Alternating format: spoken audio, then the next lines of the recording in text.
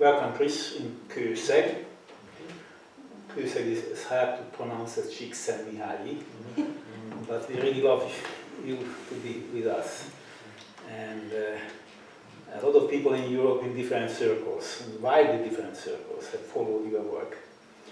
Could you summarize for a little bit of how did you get into something as a combination of art, new media technology, a critic of the regime, civil movement organizers, platform providers? How would you define yourself? Yeah, so at the moment I would say that I'm interested in synthetic approaches towards people, technology, and politics. So, well, I borrow a lot of phenomenal analysis from a lot of people. You know, primarily I look to fields like science, technology studies, history of science, but as well political science and sociology and others. I borrow from that work, and then I use that knowledge to kind of analyze a contemporary issue or situation, and then I essentially try to build a technology that fits within that space somehow and might make some things to do easier and some things to do more difficult. But I came to it from I initially thought I was going to anthropology. I dropped out. I got a job at a design firm that was a strategic management design consulting firm, and I was able to see. There's a truck about to back up. People are listening to you. You know, they are dropping in. Yeah. So I was able to see, you know, the way that products come from, say, let's say, science and engineering into the market, and I became very dissatisfied with that. And so I thought, okay, well, what's the problem? And one of the things I realized was that engineers are ultimately, they have clients. And the clients tend to be states, corporations. Most engineers are working for some organization like that. And so engineers are kind of reproducing the status quo. And I realized if I wanted to do something differently, I would have to be the opposite of an engineer who's supposed to be very accountable, right? You want your engineer who builds your elevator to not have been distracted, not to be reading poetry. Like you want them to be, you know, just paying attention to the elevator. And they're also responsible to power. And so I went to art school, actually, specifically to make a different kind of technology. I wasn't really that interested in art. But I became more interested and gradually learned a lot of tools and techniques from, you know, my compatriots and my teachers and things like that. And from that background, how did you switch to become a kind of forerunner of Snowden, a forerunner of WikiLeaks, a forerunner of those who are trying to watch the watchers, so to speak? So yeah, it really was the luck of having very good students at the right time who, you know, I had come from a world where the best that I could hope to do was a symbolic transaction of some sort, right? The best that I could hope to do is what artists do, which is work in the realm of symbols and make some kind of statement through a text or something. And then I had these students who were coming from a very different world of engineering where they were building systems and they, you know, were like, oh, well, we can do this thing in a very different way. And so I was lucky to have a couple of students who were interested in what I had to offer, but then offered this other skill. And together, you know, I think we came up with this fusion of what are now kind of models of collaborative, peer-produced software platforms that allow many people to organize and to contribute in a coherent way to a problem. And so that's really where. But that platform was used to counter some of the surveillance techniques of the big government, right?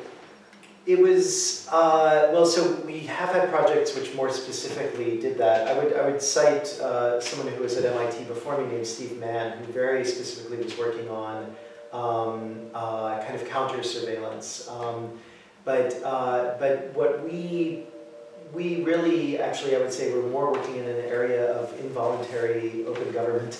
You know, so we were essentially saying if the government is closed, can we do two things? Can we ask people who have information about the government or about something the government is touching to contribute it to a large, pure software platform? But at the same time, can we use that as a way to show, you know, about 100 people in the Senate that they should no longer support these kind of spying systems? And so if we can you know, basically target a small number of governors to make them feel very uncomfortable about the fact that their secrets are being disclosed, then I think we have a chance of actually changing some things. Well, I want to ask you a foundational question. We're sitting in a library, and these books, several hundred years ago, we started using the new information technology, printing presses, and we have these bits of, these examples of that. It changed politics, right? And we got democracy because of the printing press. Are the new information technologies, in your opinion, and given your work in this area, are the new information technologies going to give us democracy in a richer form or something more authoritarian? Yeah, it's a great question. I think I would point to one historian, Elizabeth Eisenstein, did this beautiful history of the printing press, but it's not. It starts with the invention of the printing press, and then it ends, you know, a couple hundred years later with so many of the kind of things that we understand about contemporary society in place. But it was not a simple process, and it wasn't an uncontested process. Yeah, it wasn't an uncontested process. It was a very gradual process of print entering different aspects of life and society, being, you know, tried in different ways and ending up used in different ways.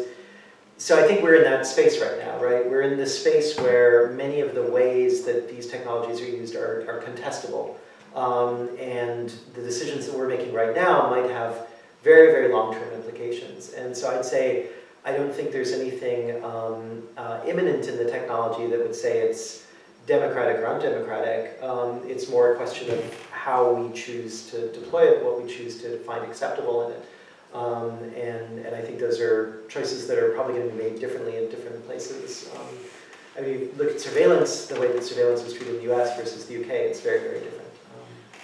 My question is kind of related because you touched upon this kind of collusion between states and markets. You know, when you look at that powerful partnership, how in the world can civil movements and civil society confront those kind of really hard structures? You know, by using the same kind of technology that they're using to oppress. We see an increasing level of unrest around the world in response to perceived and real injustice. But how in the world can we break a system like that?